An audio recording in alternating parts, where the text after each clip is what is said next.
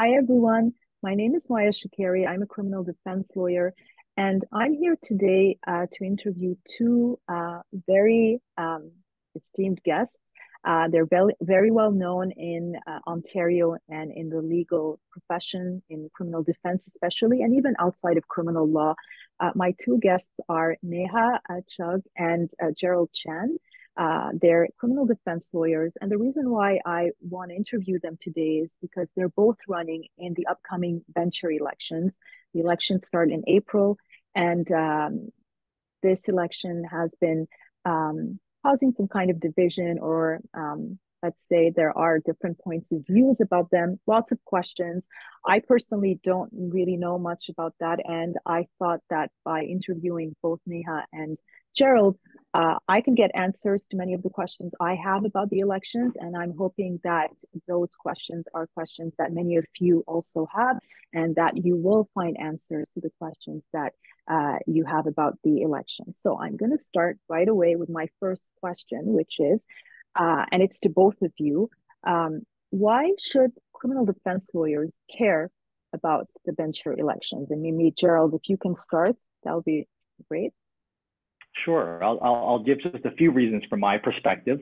Anyways, why the criminal defense bar ought to care and care deeply about the venture elections coming up. The first I'd say is equity, diversity, and inclusion. Criminal defense lawyers know all about representing marginalized clients. We are the bar that created jurisprudence in cases like Ladue and Lee and Morris and Sharma.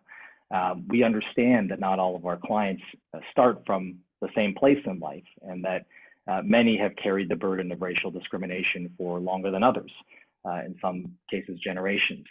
And that has real consequences for what we do as a bar and as a profession in terms of trying to level the playing field.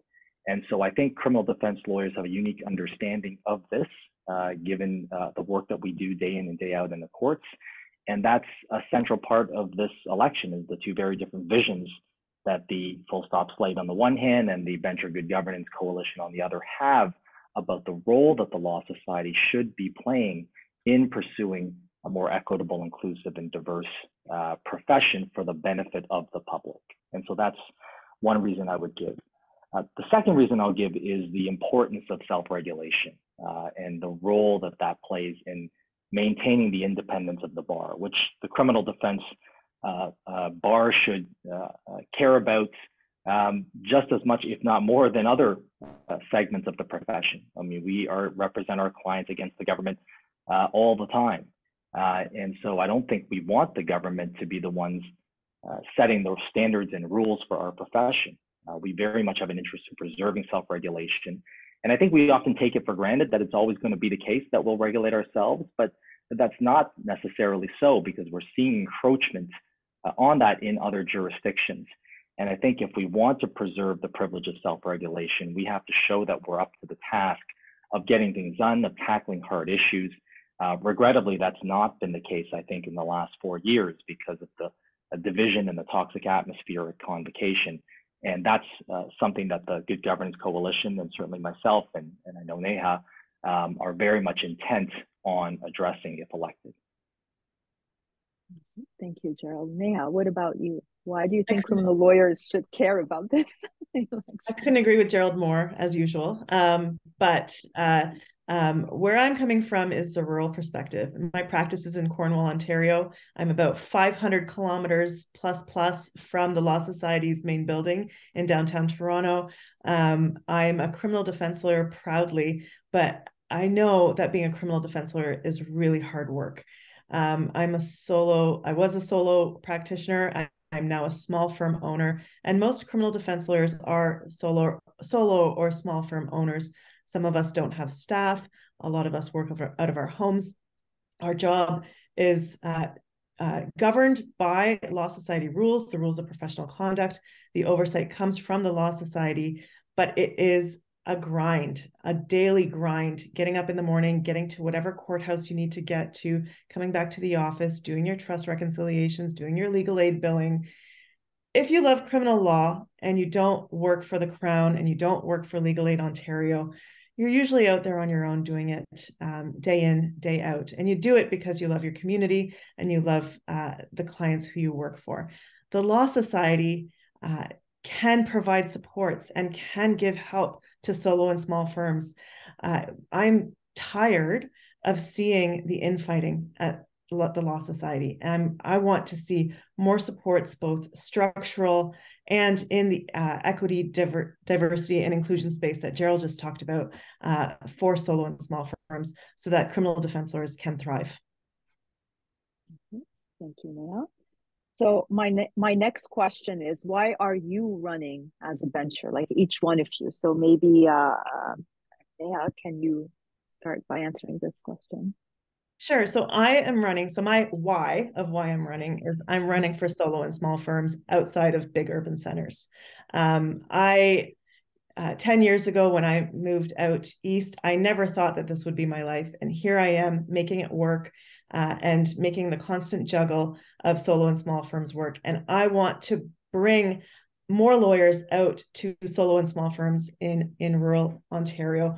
We need lawyers, and we need to support new lawyers. We need to support new calls. We need to support people who are accredited outside of Canada. We need to support diverse groups to come to rural areas like Cornwall to set up practice, because we are seeing a graying of the bar. We're seeing a big loss of lawyers to government and to legal aid, and we wish them well. But we need to develop those structural supports and the financial supports and the knowledge-based supports for lawyers to set up practice in rural Ontario. And that is my big why. My second why is to restore good governance to the Law Society of Ontario.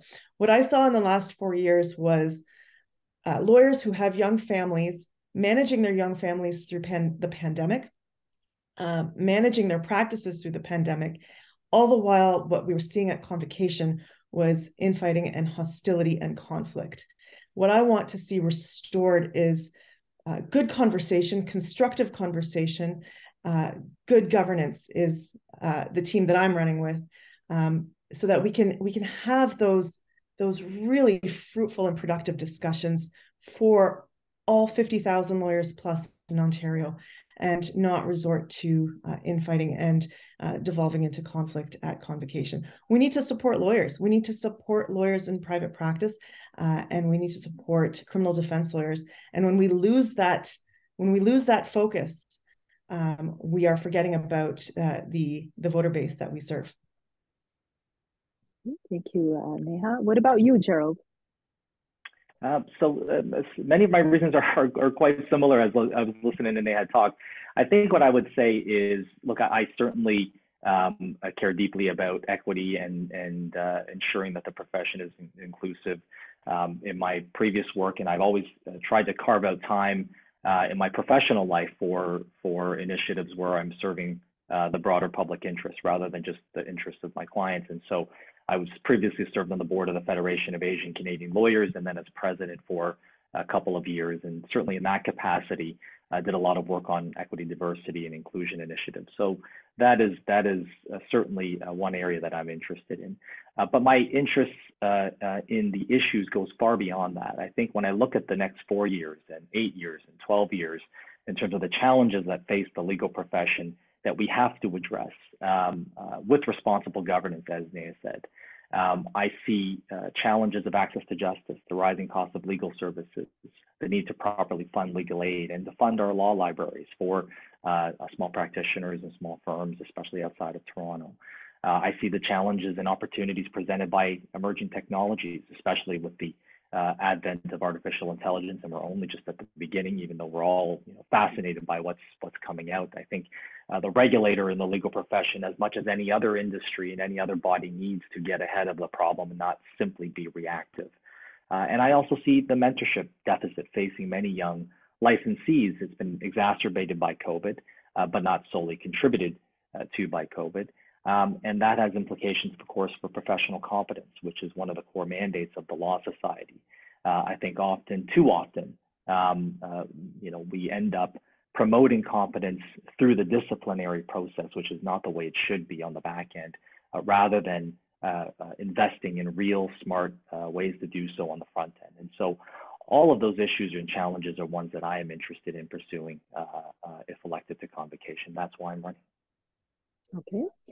Thank you, Gerald. And so I will ask both of you, but maybe Gerald, you can answer this first.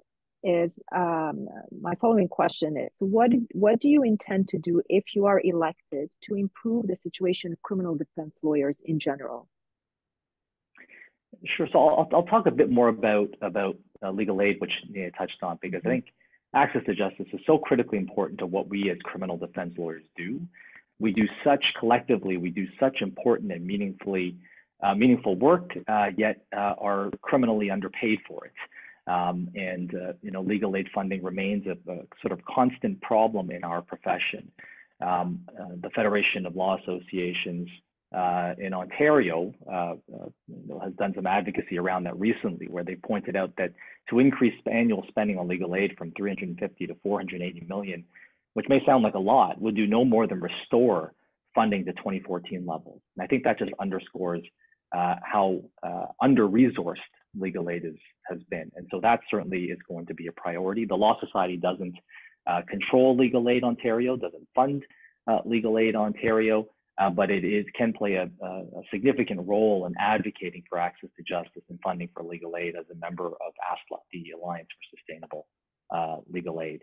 And so I think that's going to be a critical priority and one area I'd like to focus on if elected to Convocation.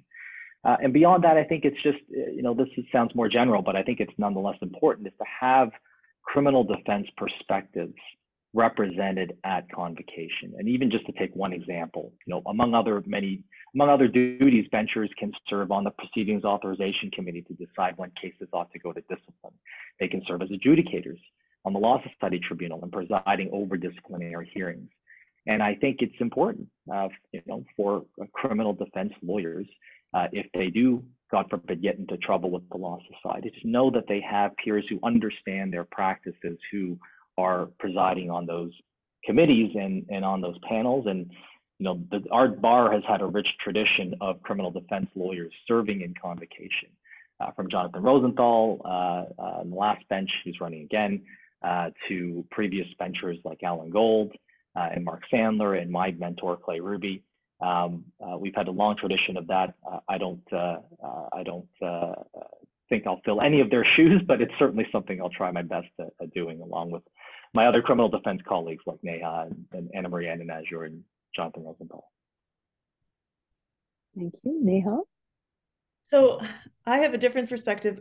First of all, I obviously agree with everything that Gerald has said. He's said it very wisely and a very detailed approach. Let me just start with this. Butter is now $10.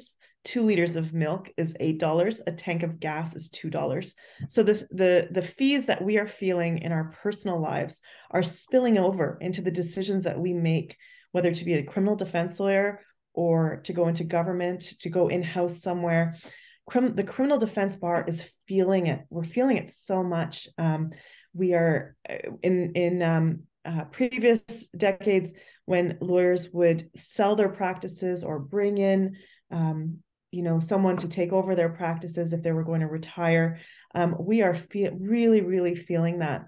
Improving the situation for criminal defense lawyers, I think, would mean mentorship, retention of lawyers. How do we bring them in so that we are not seeing the shuttering of practices that we have seen even more endemically over the pandemic, when we saw so many criminal defense lawyers just closing their doors, canceling their email accounts, and walking away from practice.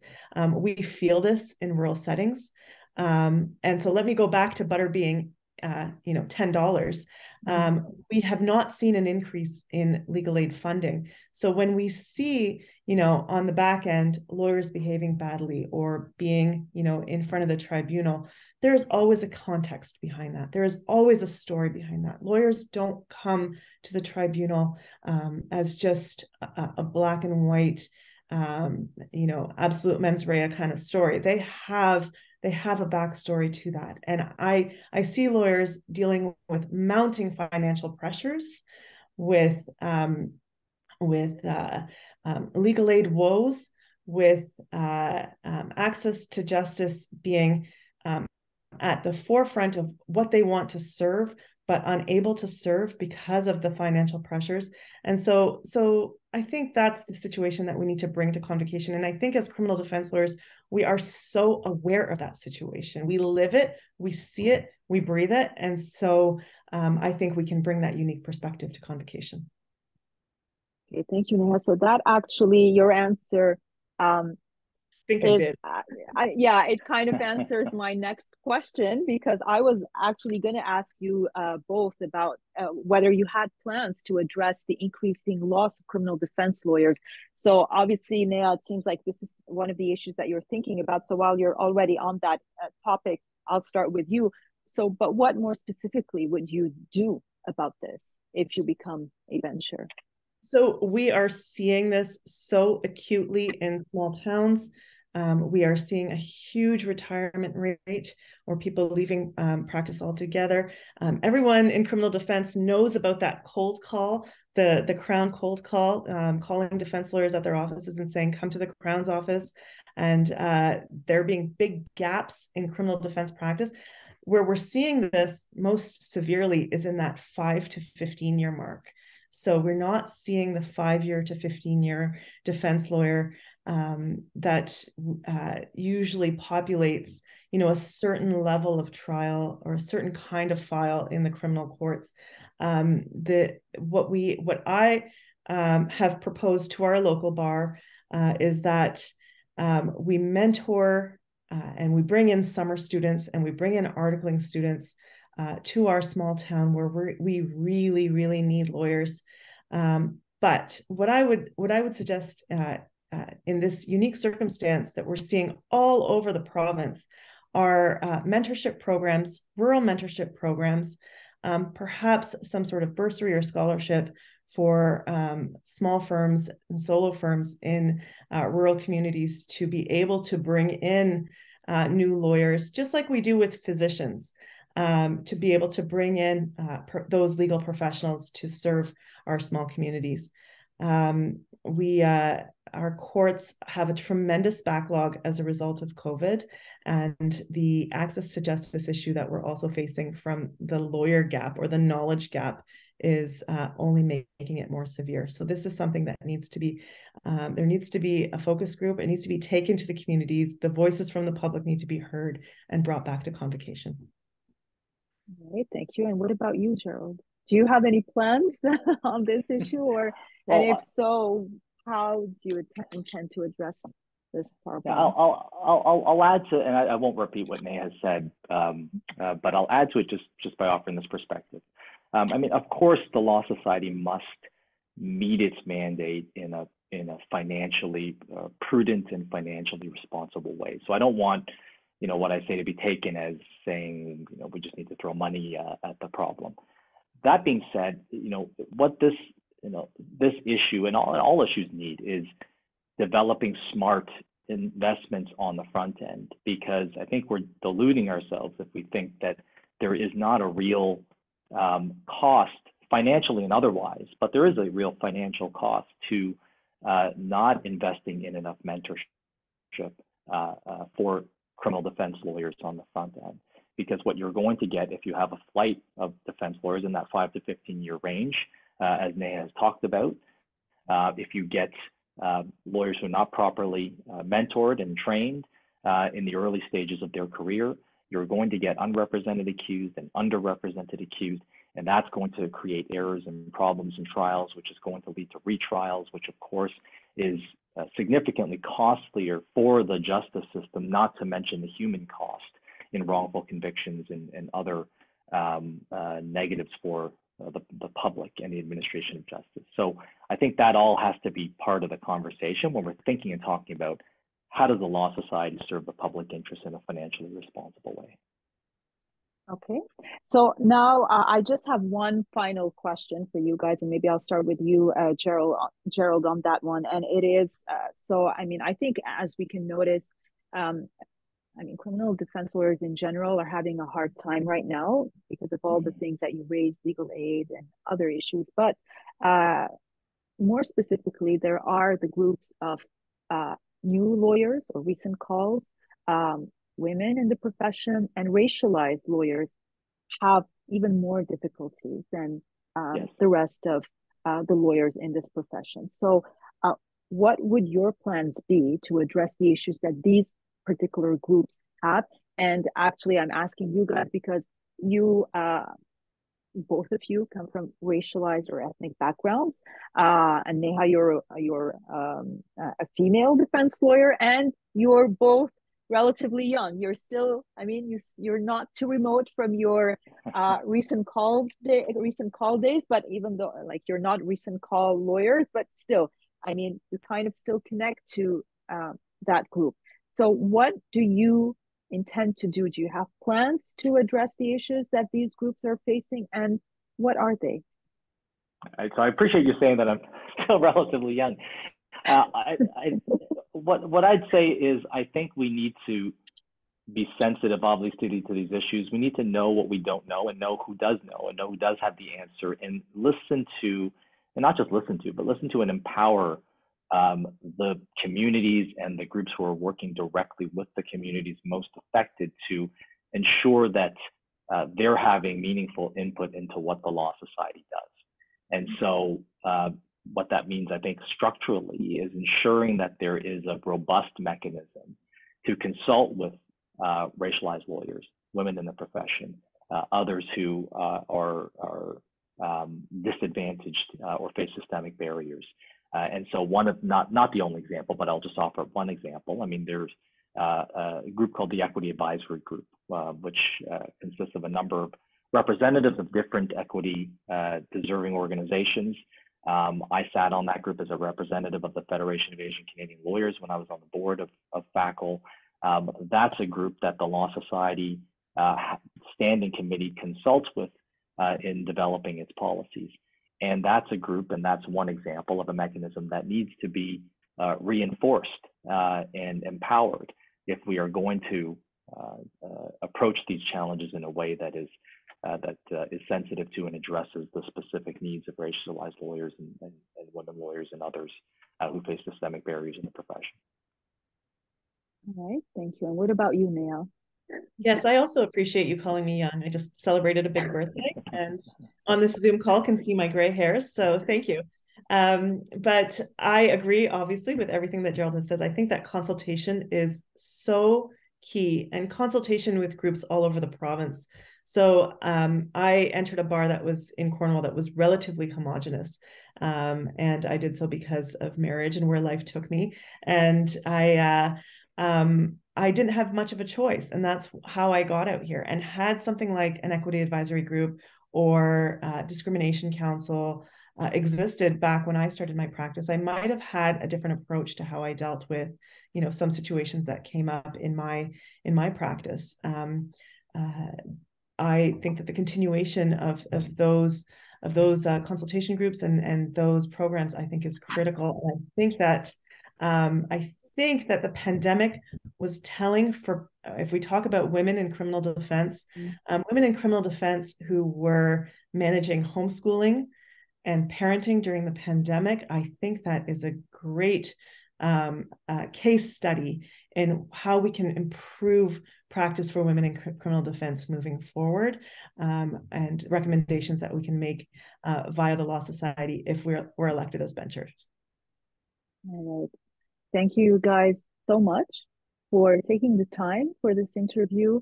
I mean, you answered some of the questions that I had, and I hope that you've answered the questions that other people may have about the election. So I wish you luck.